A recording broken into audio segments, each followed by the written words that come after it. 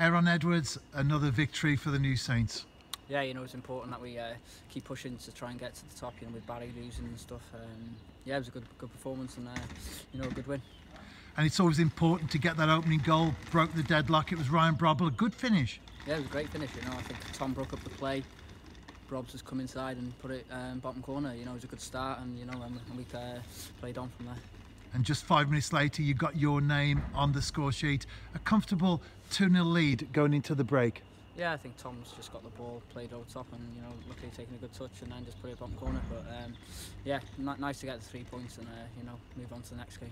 You also scored a second goal as well. That was game, set, and match as far as today was concerned.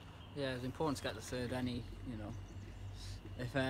If they get the the next one, it's 2-1 different game. But yeah, get that 3-0 victory. It was nice. And while it was still 2-0 to the New Saints, Cefn Druids had a penalty appeal. Yeah, I was quite close to it, but I think they were shouting all game, to be honest. And you see him give him, but I think it was Danny. He's got in front of the man, and I think they just shouted for it. That's what it looked like to me. And like Curtis Byrne in the Boxing Day fixture, you didn't quite get your hat-trick. You were substituted. Yeah, well, I think John was going off, and I had a bit of a tight hamstring, so a bit of precaution to come off, and yeah, unfortunate not to get it, but yeah, better to come off than pull the hamstring.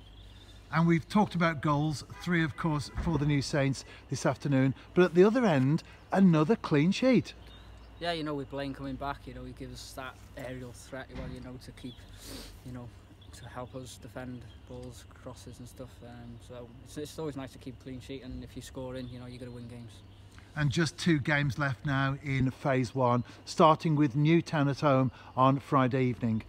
Yeah, they always give us a tough game. Got to be at it like we have been for the last few games, and and hopefully we got to put a few past them and keep pushing to get to the top. Aeron Edwards, as always, thank you for your time. Congratulations on the win, and of course on your own brace this afternoon. Thank you.